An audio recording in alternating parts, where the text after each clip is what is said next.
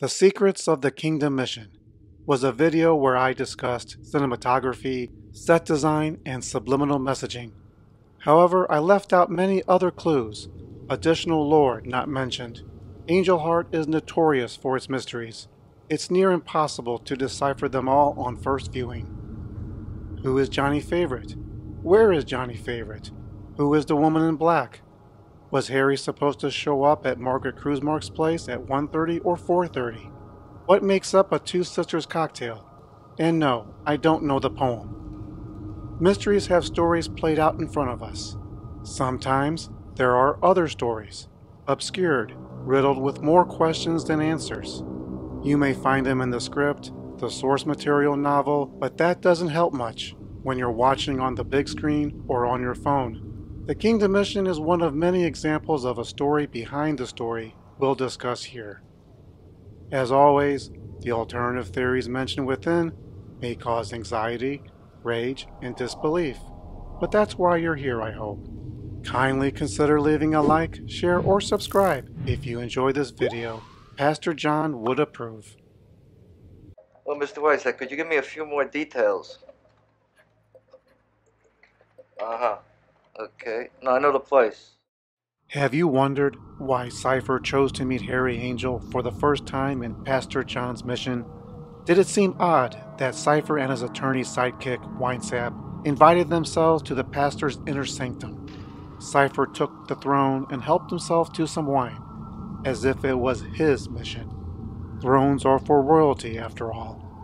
In the source material novel, Falling Angel by William Yortzberg, Angel first meets Cypher in a New York restaurant, and without Winesap. The film gives us this later in an Italian cafe, soon after Dr. Fowler's demise. Why did Alan Parker chose to go with the mission? As a matter of storytelling, the answer to why is rather straightforward.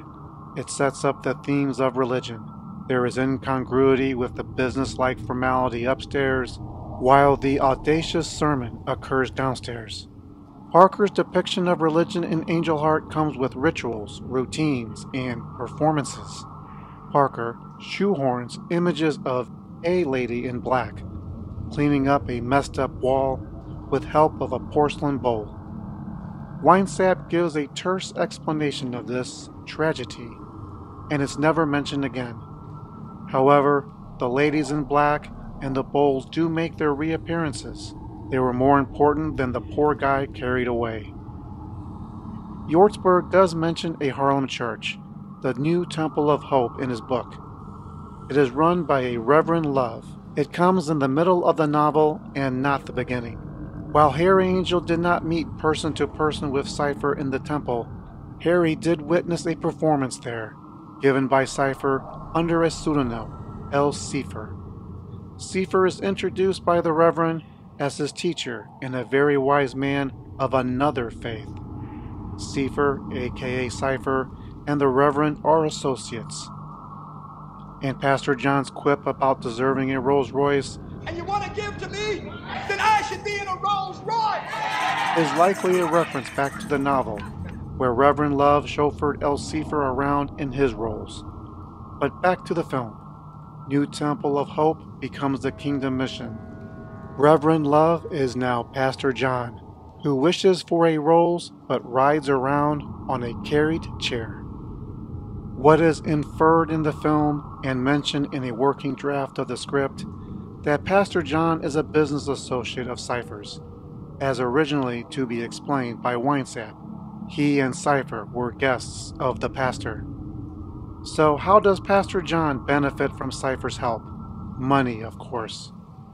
As explained by an in-script character, Siley, a newspaper vendor removed from the film, later explains to Harry that the pastor bought a hotel in Jersey in cash. He's swimming in it.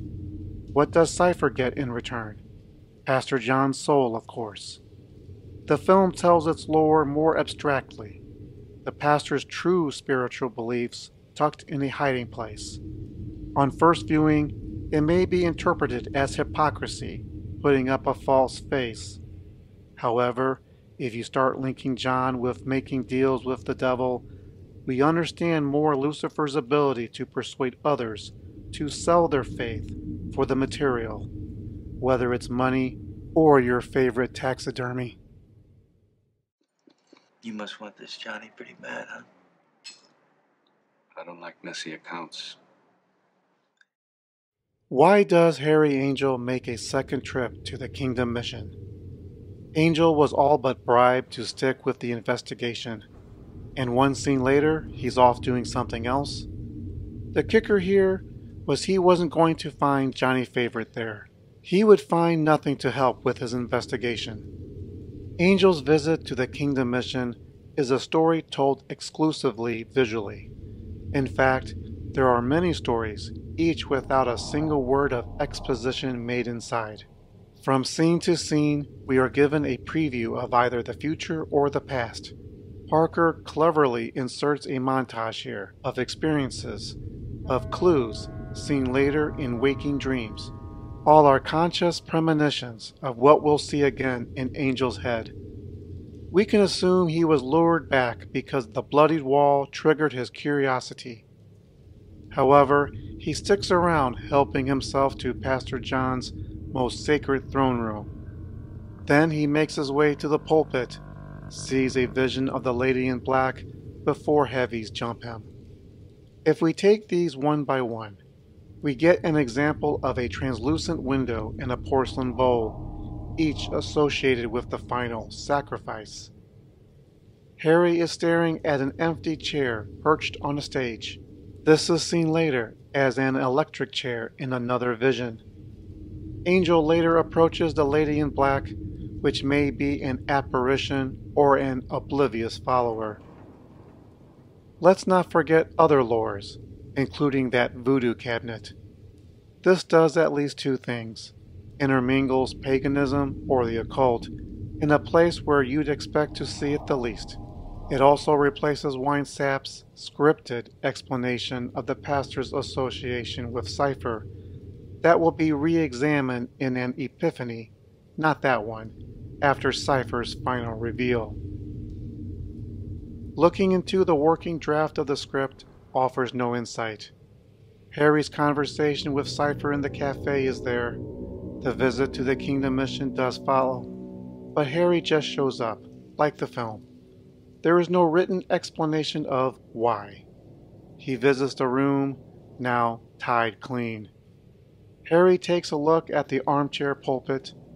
Instead of a cabinet, there are primitive paintings with themes of the occult he didn't notice on his first visit. Harry's final experience inside the mission was his encounter with the Lady in Black and the Heavies. I speculate there is one other reason for the repeat visit, and that inspiration comes from the source material. Angel went back to investigate Cypher, beginning with his known origins. When you eat boiled eggs like this, you're inviting questions. The novel had Angel shift his efforts from digging up Favor's history to Cypher's day-to-day activities. In the film, Angel's suspicion of Cypher comes out in the open, later, where they meet in a church in New Orleans, and Harry comes out and asks, rather obscenely, "Who are you?" Cypher didn't answer. An unfortunate husband of one of Pastor John's flock took a gun to his head. Most unpleasant.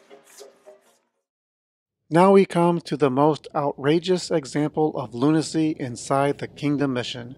For first-time viewing, we may think the story's plot is first told to us upstairs, in the inner sanctum between Angel, Cypher, and Winesap. It's an easy assumption, because that is where the exposition, all the talking, happens. However, stories can be told by exposition, visually, or both. Whether we noticed or not, there was a story told visually before Harry met Cypher. Technically, it had started with Winesap outside the bloodied room. What were the visuals? The grieving woman, the sermon, the wall. On the surface, the grieving woman sets up unsettling feelings and distress. It's the first example of overt emotions and reflects the tone of the film. For those who've watched Angel Heart many times, take notice we are never told ahead of time Angel was headed for a church. He arrives in Harlem and bam, unhappy people holding hands. Inside comes the second visual, the sermon. Once again, the initial point this makes establishes where Harry is. He's inside a place that can be described as a church, a mission, or theater, depending on your point of view. The sermon is over the top, but in some ways more subtle than others.